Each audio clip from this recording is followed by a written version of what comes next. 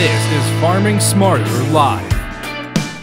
This is Farming Smarter Live with Carlo and Herk.